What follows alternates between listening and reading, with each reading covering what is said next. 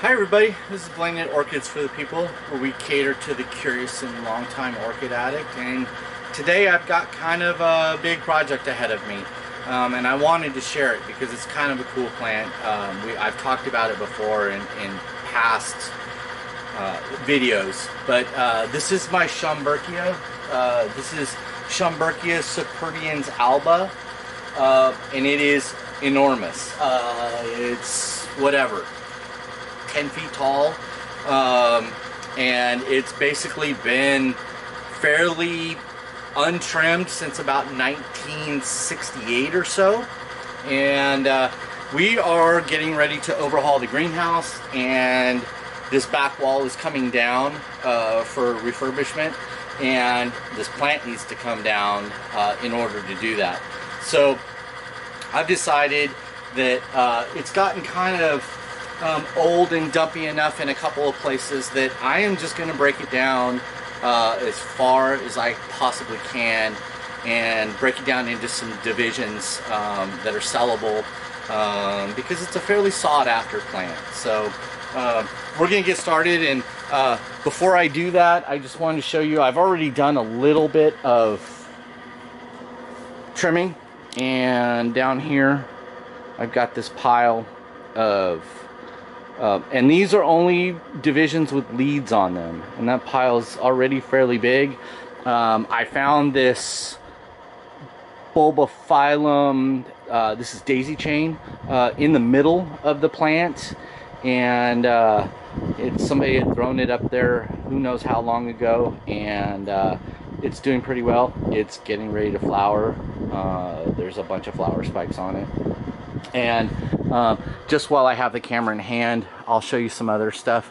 So there is that's Epidendrum parkinsonianum growing in there. There's this Streptocarpella down here. What else is in here? Let's see if we can find something else. That whole middle right there, that is a Brassia. That's probably Brassia vericosa right there. You can see where one of my numbskull employees threw another plant up there and it's starting to grow. That looks like a Cattleya of some kind. I thought I saw some. Oh, there's an Anthurium. Let's see if you can see it right there. That's Anthurium scandens. It's a really cool Anthurium species that we sell. It's one of the only real climbing, vining Anthuriums. Here is what looks like another bulbophyllum, maybe Cattleya. I'm not sure, it's hard to tell until I pull it out of there. It's got to be a bulbophyllum. And then back here we have, it's really hard to see, but that's a rat's nest back there that we found. We put a trap back there a long time ago and we found a dead rat in the trap, so that smells super nice. So I've gotten kind of this bottom taken care of, and I'm going to start working my way up the top of the plant here, and we're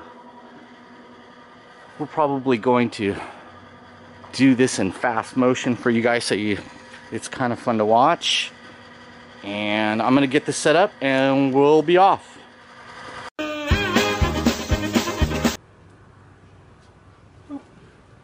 Parkinsonianum.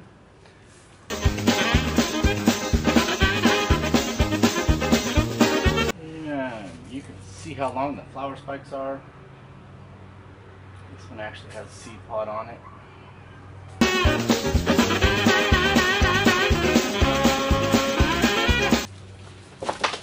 Ah! Rat!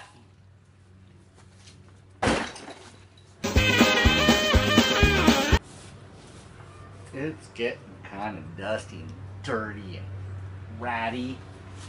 So I'm going to put my COVID mask on.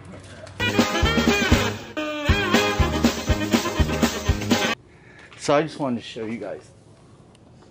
I mean, this is really just an ecosystem. Those are rat tunnels right back in there, if you can see them. Hate rats, stupid rats. But If you were a rat and needed someplace to live, man, this thing is the bomb.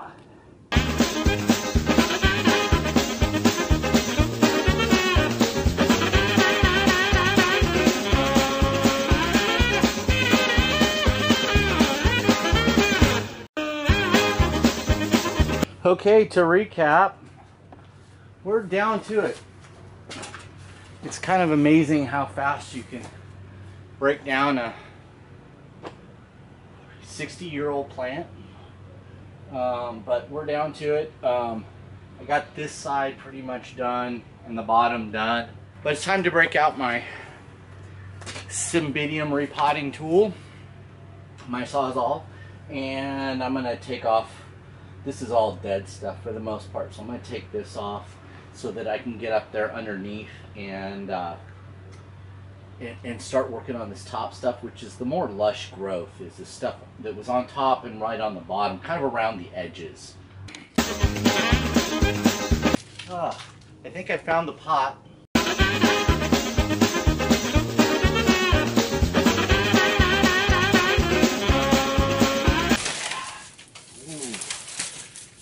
That beauty. That's a super nice piece. Look at those roots. Holy smokes. Love it.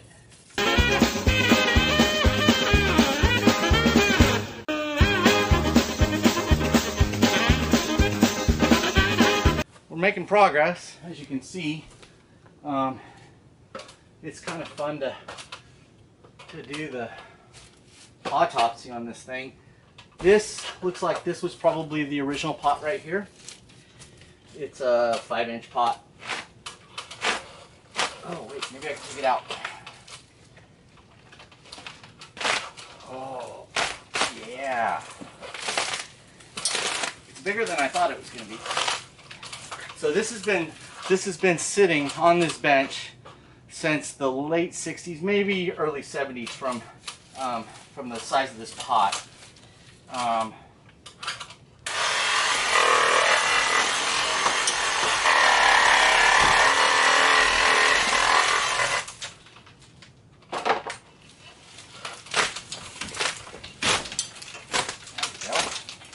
Hey. So you can see, I mean, look at that. The roots just had absolutely enveloped it, and then the plant just left. It probably hasn't been alive in this pot since the, whatever,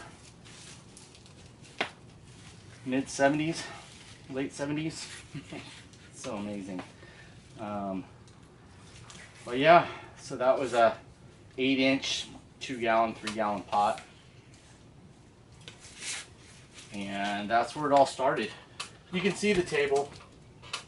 This is an old redwood table, which was pretty standard back in the day in California. This stuff will last forever. Well, here it is, the aftermath. My estimate is that there is about 350 pounds of plant material here. I'm going to take it all outside, organize it so it's presentable, and show you guys what came down off the wall here and off this table.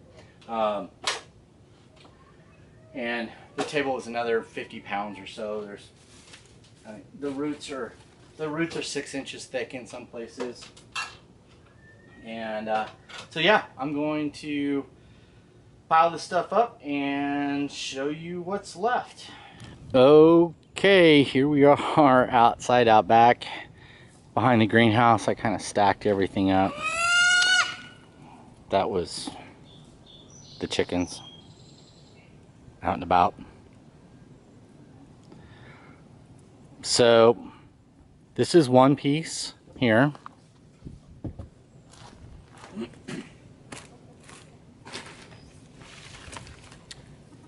Bromeliad. There's a bunch of other stuff in there, but that's, you know, probably as big a specimen as most of the viewers have seen, just in and of itself. And Move on to the next pile. That's the trash pile. That's just the waste material. And then here's a pot I found inside.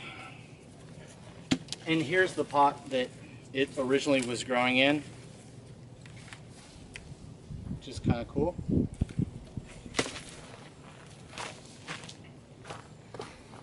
And then that pile there, those are all divisions with new growths on them.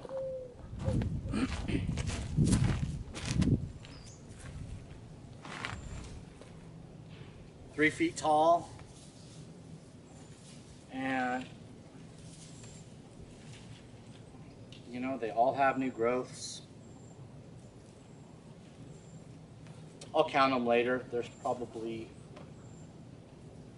oh, I don't know, between 125 and 200 there, new leads. And then, here, I'll move the camera. Here, let's go in a little bit closer.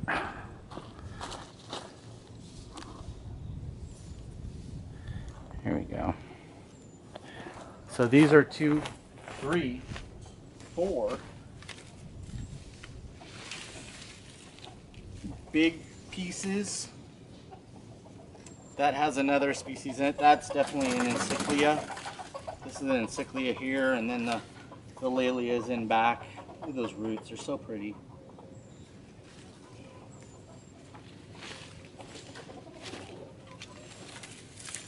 Another growth.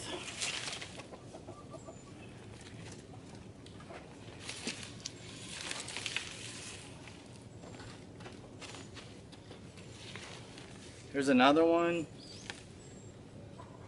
This is all, this was closer to the center. This is all root mass here, all of it.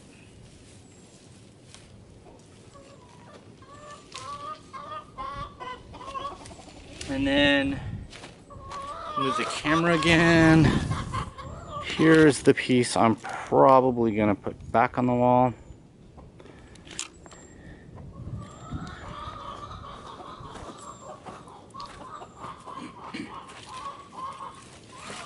This was the one closest to the ceiling.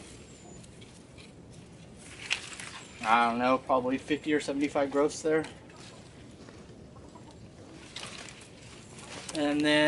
And these are plants that came out of the middle of the, or somewhere in the orchid itself. Let's go through those and see what's there. Streptocarpus, it's not in super great shape, but it's still alive.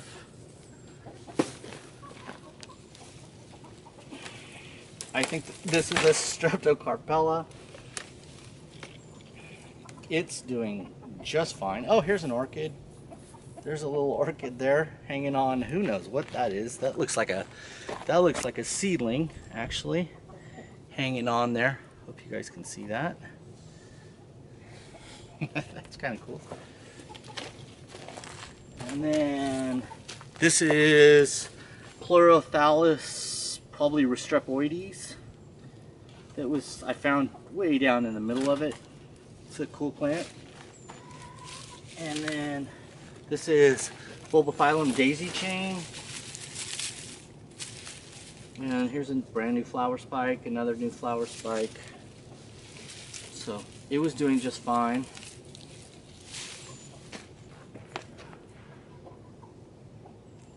I think that's it. So thanks you guys for watching. It was kind of a bittersweet little adventure there, because that plant is old. And it's kind of like cutting down an old walnut tree or an old oak tree. It's sometimes it has to be done, but it doesn't mean you have to like doing it. So thank you again. This is Blaine with Orchids for the People, and visit our website. It's orchidpeople.com. And if you have any questions, we have tons and tons of plants that aren't listed on the website. So if you're looking for something, please give us a call or drop us an email. And I look forward to doing the next video. Talk to you later.